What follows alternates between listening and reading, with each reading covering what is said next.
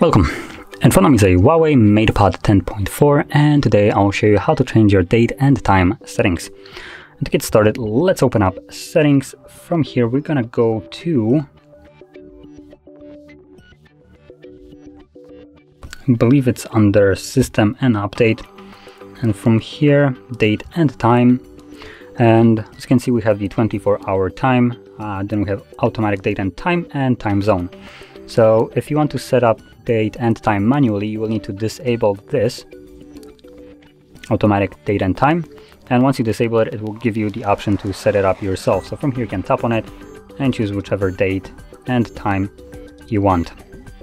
You can also change the time zone if you want to. And that's about it. So if you found this video helpful, don't forget to hit like, subscribe, and thanks for watching.